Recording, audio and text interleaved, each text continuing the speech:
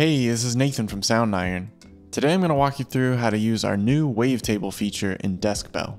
Deskbell is a free Soundiron library made for Kontakt 7 player. We've included 20 wavetables that you can easily blend with the ambiances or tuned percussion. Here's what Wavetable 1 sounds like.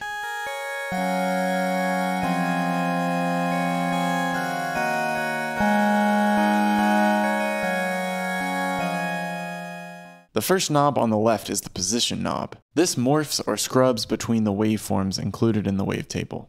You can assign this to your mod wheel to easily sweep through the positions.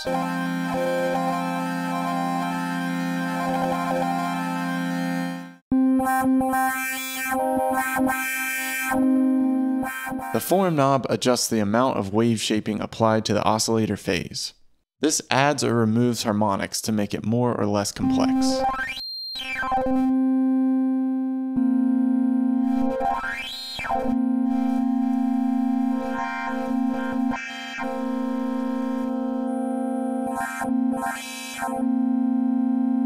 The mode menu allows you to select between 14 types of wave shaping that can be applied to the oscillator phase. So you'll choose one of these and then use the form knob to adjust the amount of wave shaping.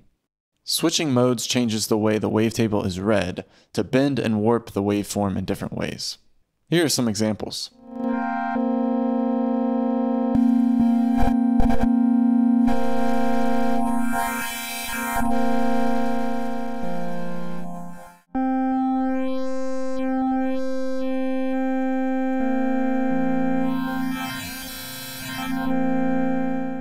The next dropdown is the quality menu.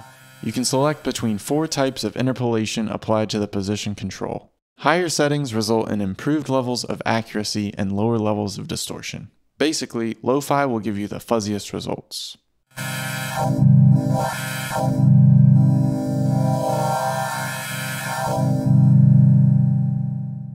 The phase knob adjusts the position of the waveform the sound starts from when a new note is triggered. This works a lot like an offset knob.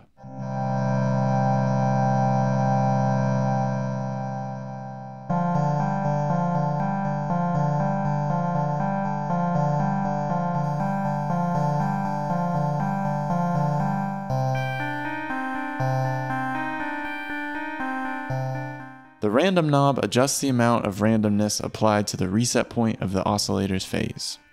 This creates random deviations of the sound's start position when a new note is triggered.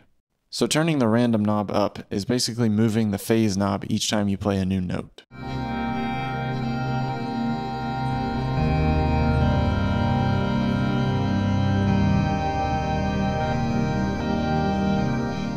We hope you enjoy the new Kontakt 7 player version of Deskbell.